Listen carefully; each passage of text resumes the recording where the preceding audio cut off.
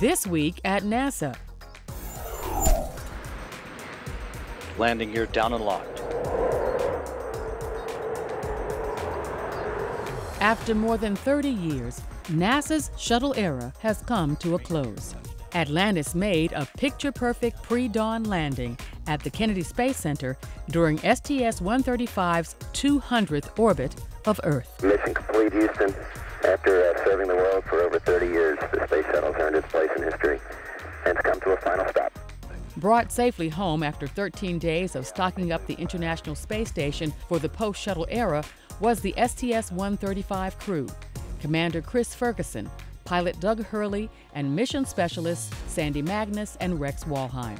It's a great day to be here and to welcome the STS-135 crew back home. I personally want to salute them and everybody who's been involved in this program. Although we got to take the ride, we sure hope that everybody who has ever worked or touched or looked at or envied or admired a space shuttle was able to take just a little part of the journey with us. In all, Atlantis made 4,848 orbits of its home planet throughout 307 days in space.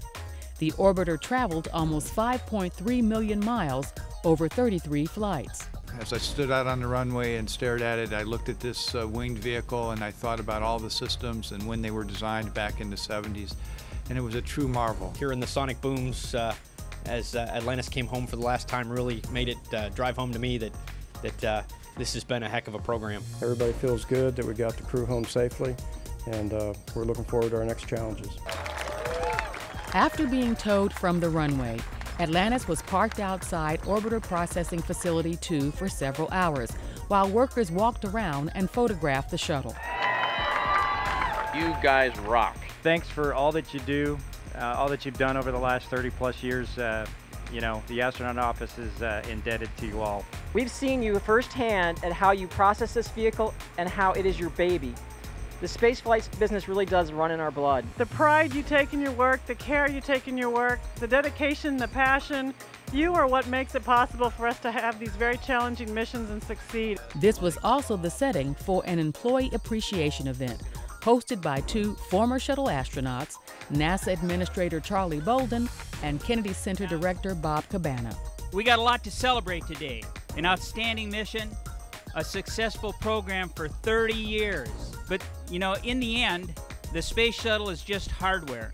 What really makes NASA, what makes KSC, is each and every one of you.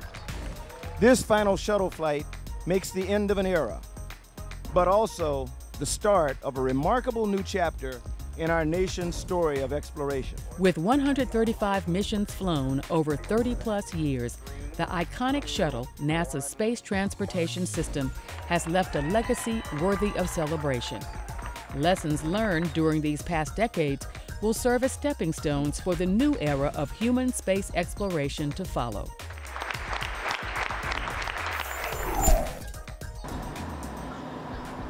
While Shuttle Atlantis is deserviced in OPF-2, Orbiter Discovery will reside in Kennedy's Vehicle Assembly Building, the VAB. It was recently shuttled there from OPF-2. Discovery is being prepared for public display at the Smithsonian's National Air and Space Museum Stephen F. Udvar-Hazy Center in Virginia. Its last mission was STS-133, conducted earlier this year. I want you to stick your chest out and say, my mom, my dad, my aunt, my uncle, my sister, they work for NASA. Administrator Charles Bolden helped kick off Take Your Children to Work Day at headquarters.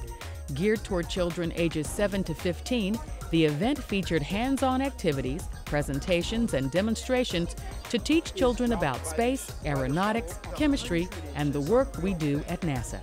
So you can go back and say, this is what they do. And if you want to see something about it, go to the NASA website. Go to www.nasa.gov, and you can see what my mom or dad do.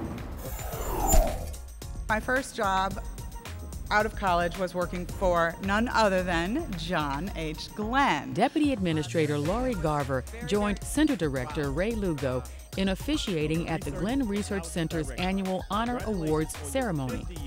The awards were presented to individuals who've made significant contributions to the agency.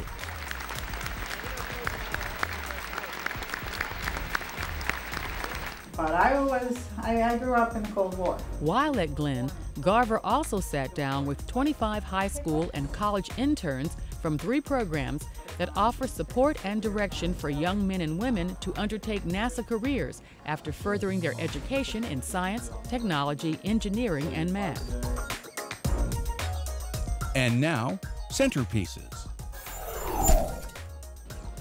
Rising high school seniors from around the Commonwealth spent a week of their summer at NASA Langley planning a mission to Mars. It takes all kinds of things to make that mission successful. The Virginia Aerospace Science and Technology Scholars, also known as VASS, participated in an online program during the school year, and more than 100 students were given the opportunity to attend a week-long academy to heighten their interest in science, technology, engineering, and math. TRL is 9. VASS is the result of a partnership between the Virginia Space Grant Consortium and NASA Langley.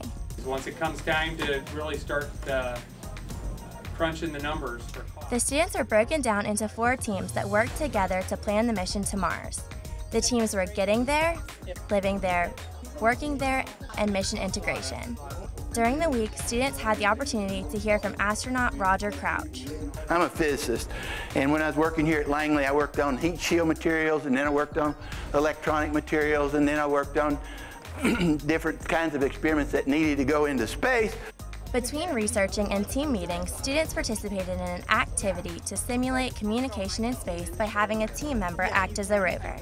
The rover must follow instructions from the rest of the team, acting as a mission control from another room. They also worked on their robotic skills, having to assemble and program their very own rover.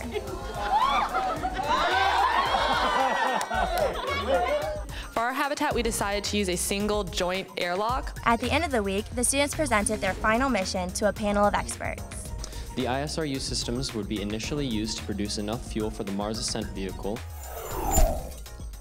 For example, this camera system that I put together. The International Space Station Program Office at the Johnson Space Center partnered with the Glenn Research Center to highlight the unique research opportunities offered by the world's laboratory in microgravity.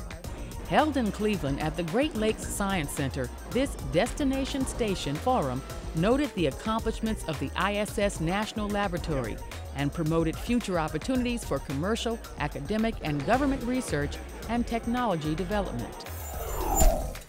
All engines running. Launch commit. Liftoff. We have liftoff at 9:34 a.m. Eastern Daylight Time. 40 years ago, astronauts Dave Scott, Jim Irwin, and Al Worden took off from the Kennedy Space Center, headed into lunar orbit. It was the 4th mission to land humans on the moon and featured the first deep space EVA executed by Worden. The voyage also saw the first flight of the lunar roving vehicle, which astronauts used to explore the geology of the Hadley-Rille Apennine region of the moon. Oh, what a big mountain that Hadley is. Yeah, it's beautiful. The LRV allowed Apollo 15, 16, and 17 astronauts to survey the lunar surface farther away from the lunar module than ever before. And that's This Week at NASA. For more on these and other stories, log on to www.nasa.gov.